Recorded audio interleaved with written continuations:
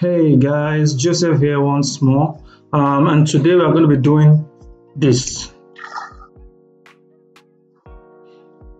All right, so you can see the effect. So I uploaded this um, project on my social media handle and it got a lot of engagement. So I thought I should just quickly show you how I made something like this. So let's just get into the tutorial and see how to do this.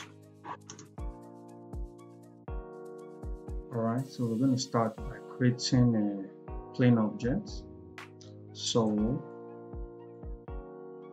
I'll just do something like this, something very close. So it might be any shape you want, but in this case I just want to have a close shape to that of the phone that I just showed you. So if I hit NB, it shows me the wireframe. So I could just make this proportional 200. So this will be 440 rather, so that I can have square. But believe me, this value is too small for this because by the time we are displacing this object, we will need enough subdivision. So what I'm going to do is I'm going to multiply this by 2 and also multiply this by 2 to see. I don't think this will be fine. So times 2 times 2. So this is okay. This will be fine for that to start with. Okay, so maybe we should just round this off 100. So this is going to be 100 times 2, which is 200. Okay. Alright, so we can now subdivide this. You can just convert, but then if you come to a different shape that we want to collide with, so we want to always have this object interact. So as this object moves around this, we should interact with this surface. So we already know what I'm going to be using for that, the surface deformer, sorry, collider rather. So but then is the ripple effect that I want to really show you guys. So if you select this, hold down shift and put a collision deformer here. Now under your collider, you want to bring in this capsule, so that if you bring the capsule and move it up, this is what you have. So it's interacting with this shape. Alright, so you can always come here and look for the best option. Maybe inside that's no good, so it's intersect, that is, but you can always look through to get whatever you want to. So it's between intersect and outside.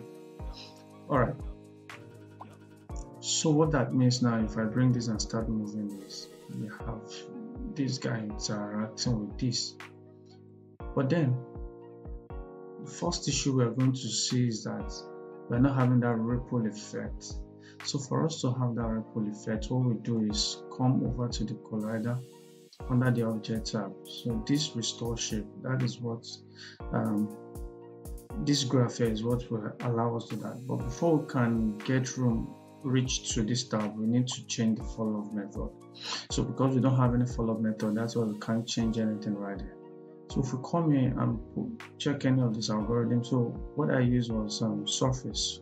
So if we go to surface, you notice this comes up really. So in my other tutorial, when I was talking about movement on this, I changed the restore shape, but in this case we don't want to change that. So I'm going to right click on this graph, and it's actually cut off my screen, show in separate window. So you can just click on show in separate window, it shows it. So this is the graph that will give you the ripple effect. So how this works is that this start point is where the object is interacting with the geometry, while this end point is as it displaces up. So what I want to do is I'm going to create some points. So I'll control click to create some points at strategic places. So we create, so I'm going to be counting 1 2 1 2, so undo.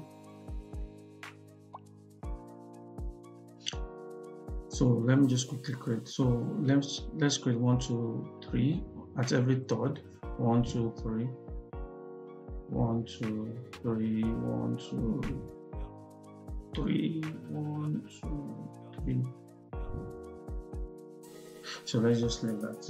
So for the first part, we want this to move up. So as we are moving this up, you notice what is happening to our graph right here. So I just quickly want to do a rough sketch of it. Then once I'm done, we'll come back here. So for the second one, I'm going to leave that. I'll take this other one, move it up. So you notice as I'm doing this, what is happening? You are seeing this displacement here. So I think I started with a value of 0.8 thereabouts. So we leave this, we move this up, and that goes up. We leave this and move this up. Alright, so that is, I'm looking for such kind of graph here. So you can now decide to start changing this point to give you whatever, how you want the ripple to go. So I want this ripple to start fading away gradually until you can barely see anything. Alright, so we have that. Okay, so that's fine. So if I hit M8 to take me back to shaded mode. So right now this doesn't look nice. So what we'll do is we are going to select this, all the points right here, all the points except the first and the last. Then we right click, go to point interpolation. We're going to easy ease them so we can have this handle. All right, so select this, right click, and easy ease again. If you don't have that, you might need to soften that.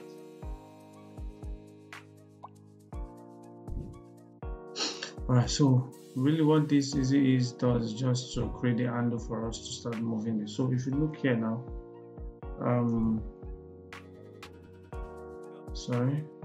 if you look right here,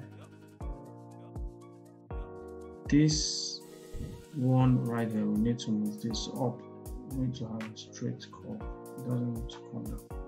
Alright, so I'm just going to quickly stop here. So you can just refine your graph once you're working on it also.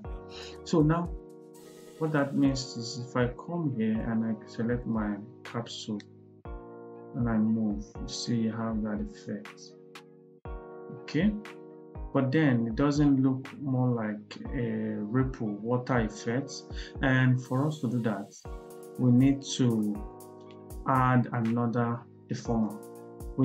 So before we start doing that, we need to smoothen this deformer, this ripple out. So for us to smoothen it, we'll add another deformer called smooth deformer. So you go to smoothing deformer, you take it as the child of the plane but immediately after the collision. So that will smoothen this decay. So instead of you having this roughness here, you have a smooth transition.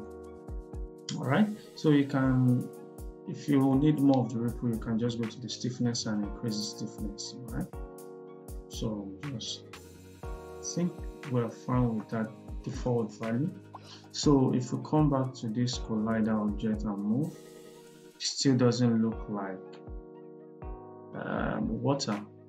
And then the killer deformer is the Jiggle Deformer. So if you go to the Jiggle Deformer and add it between the collision and the smooth, because we want to have the jiggle first before the smooth. So what jiggle does is that it adds a little bit of animation and delay to whatever movement you have here.